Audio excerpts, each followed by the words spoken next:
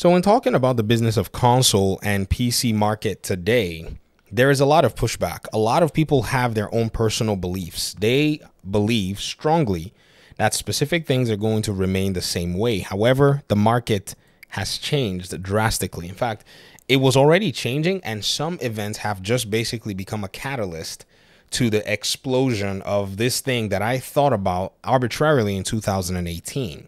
I like to put this 2018 video thing in my videos because I believe strongly that the data was very, very evident in bringing me to that particular place. And what is this data that I keep talking about? Well, it is this particular video that I made about 5 years ago, where I basically titled it and said, why Marvel Spider-Man should be on PC. In this video, I went about just looking at MPD data and MPD research. It's not my best video. I was still just starting to get the face camera thing, and I was a little bit heavier than I am now. Oh, back in the days, I keep this video just so I can go back and make sure that I stay disciplined. There was a data set that I actually did cite in the video. I put a little text on it. I cannot find that data set. MPD has taken it down. But I think at that point, they were trying to get subscribers, and man, they didn't know they put out gold.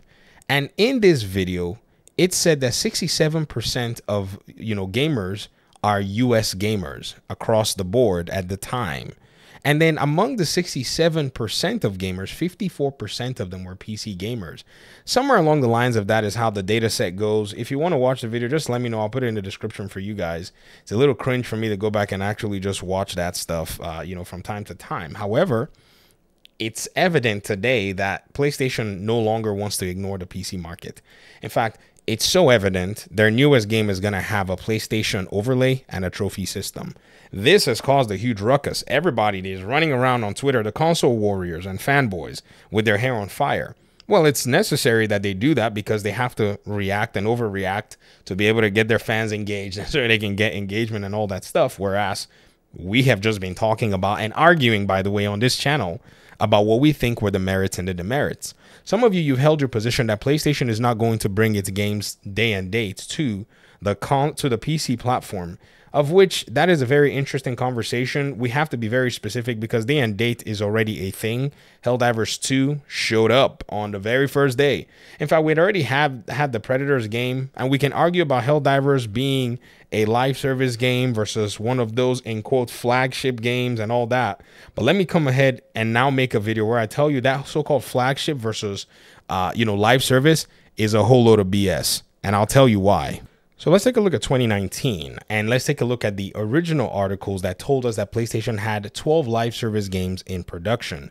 Before you jump on me, I know you're going to say, well, they cut the live service games. No, they cut the calendar in half, meaning they're going to release them a little bit slower. However, they're still bringing them to you. So read the headlines very carefully and then make the informed decision that I would love for us to come to in terms of conclusion. Anyways, I said decision, informed conclusion. PlayStation is betting on new franchises and live service games. There's a very interesting portion of this article. I'm not going to read the whole article to you. And that is the fact that the changes could have been even more notable for how Sony invests in what it calls traditional games. This is what you guys called the flagship games and the live service ones. But here is the change and the shift that's happened. In FY19, the split was 88% traditional games to 12% live service games. But in FY 2025, Sony expects that ratio to flip 40-60. A game like Helldivers 2 is a game that is being, or games like it are going to be receiving more investment. Hence, what you call flagship, PlayStation calls traditional, possibly old school. So again, the tables are turning so fast, people can't even keep up. If they have not been keeping up with what's been going on, a lot of people are going to either be surprised or pretend to be surprised. And I think this whole Ghost of Tsushima thing, I mean, the people who are going on and reacting about it on Twitter, they're making me laugh. I had a little conversation here because, I'll just post like one or two things on Twitter, now and, again, because this is where you find a lot of people, right, that are hardcore gamers. Payo, or they say they are, we all just talk about stuff on Twitter now as to how hardcore gamer or whatever it is, that's all arbitrary. Payo said Sony is going all in on PC. They are now officially adding a PlayStation UI and trophy support to Ghost of Tsushima. PC trophies are officially a thing. They've been a thing. It's just some of the other games, they've just had Steam trophies.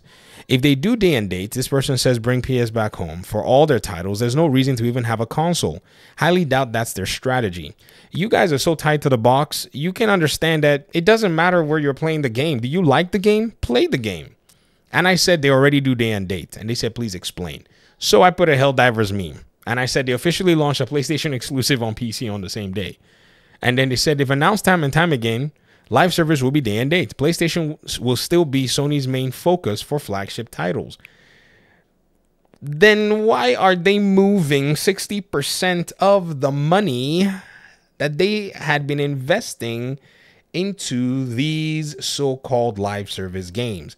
What is specifically the focus at this point? Possibly the focus is to continue to keep people, ooh, shiny, 3D, nice sky, beautiful game, so they can buy their console. However, they're going to be flinging money into investing heavily in the PC market so that they can get that share. It's literally talking out of two sides of your mouth, because you cannot say PlayStation doesn't have day and date when they have a day and date game and then say that they're not really doing day and date because they didn't do day and date for a specific set of games. Does that make sense? And here's another challenge for all the people who basically think like this is, a lot of these so-called day and date games anyways, they've gotten so expensive, PlayStation actually has to dive into live service. A very interesting place that it's not been its strongest. It can be strong there. Does that make sense? And so somebody said to me, and they replied that my comment, they said they did it once. Let's not get too crazy.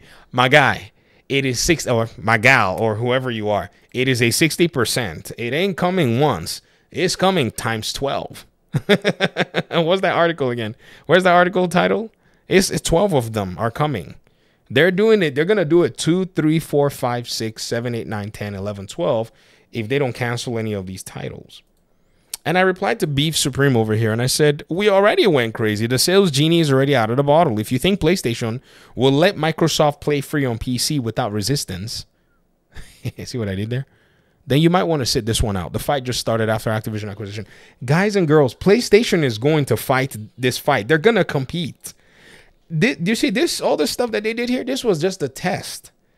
This 2-year window is just informing the customer when they're going to get the product. Those who are saying, well, I want to play the game day one, it doesn't matter. Like, what is the point now? Instead of me just sitting and waiting where I can get a version of the game with more functionality, ultra-wide support, I'm not buying any PlayStation. The last one that I bought was Spider-Man 2. And even before that, I already told myself, well, okay, maybe I'll do God of War. But, Spider-Man 2, I have a superhero, segment of my channel. So I said, all right, let's go ahead and do it. But, man, I'm not buying Wolverine day one. In fact, hopefully I sell my PS5 before then. And Tom Clancy's The Division, comes out with Division 3. And it's platform, cross-play, cross-save. It's over. I'll stick with PC and keep my Xbox as a dev kit. That's pretty much how it's going to have to go. That's basically the main reason I bought an Xbox. I didn't really buy an Xbox to play. I basically spent enough time prototyping and researching how to basically replicate that console feeling. That's a whole different video for for you guys. But again, here are the PC requirements. 720p, 30 FPS. That's what we played Ghost of Tsushima on. Do you all remember? I beat that game at 720p, 30 FPS, and I had a monster PC, and I loved it, and I enjoyed the game. The game is phenomenal. And I look forward to getting the opportunity to play it again on PC. You got to understand, you got to like games at the end of the day. It never has been about performance. I've been telling you guys since Gotham Knights, gaming was never really about performance. It's just people wanted to shout and make noise. So they all pooped on Gotham Knights. Oh, it's 30 FPS. My dude, 30 FPS rocks, bro. Coming from somebody who can play these things on whatever performance that, we can get out of, we can squeeze out of there. The game is good is the main thing. I understand in today's day, there's an expectation for 30 FPS. I get it. But it's never really been a problem. I mean, 2019, we didn't have a 60 FPS, braggy console. We didn't have that. And we liked games. We enjoyed games. But the moment they put it on the box, everybody lost their minds for like 4 years. And nobody can even look anymore at objective business practices to be able to draw what I think are good conclusions, because everything is so convoluted by a lot of people who refuse or choose to ignore What is the reality? Why are these things happening? No one wants to ask the question. Everybody just wants to yell and talk and try to maybe one up the other person on Twitter and blah, blah, blah. I can't believe this person said, I don't see hell divers as evidence of this, when Sony has told them that this is exactly what is going to happen. How do you not see that this is already a thing? And I said, it's a thing. I don't expect expertise. You don't got to be a rocket scientist. They already do day and date. And then they said, again, I disagree, that this is more than a one-time thing. And I said, they already confirmed that it's not a one-time thing. PlayStation will launch live service titles on both platforms, flagship or no flagship. I don't think that matters in the grand scheme of software sales. And then they said, who cares about live service games? Hey, this kind of fanboyism really blocks the mind from exploring what the reality is. It's insane. Like, we have to call it out for what it is. Like, sitting behind a Twitter handle and just spouting nonsense does not help anybody. This is important for some people. This is important for investors. This is important for gamers, some segment of gamers. This is important for parents. Many of you right now are at the point where you probably want to gift your child a console during the holidays. I'm going to make that, kid-friendly PC build video very soon. In fact, I saw a comment. It's coming soon.